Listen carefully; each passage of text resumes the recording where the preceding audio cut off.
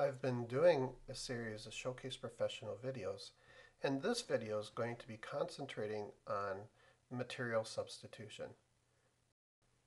So in this case, we're using an inventor dataset, but really the data could have come from any form of CAD file or alias wire file.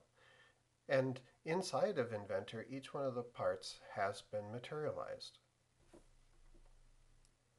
We're going to allow Showcase to replace the imported materials, and you'll notice on the left side we have all the complete listing of the Inventor materials.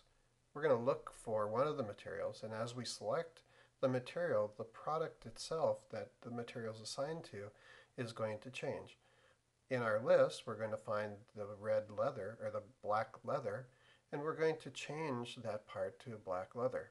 It automatically updates inside the window. Next, we're going to go to the handlebars or the handle grips. And on that, they're supposed to be blue, but we're going to grab a black for now. We're going to change that later. And then finally, we're going to hit the tire and very simply assign a material to that. Another feature of the replace imported materials is a mapping function. Inside of the CAD package, if you're careful with the naming and consistent with the naming, you can automatically substitute the name of the material inside of the CAD package into the showcase material. And that's what this list gives you.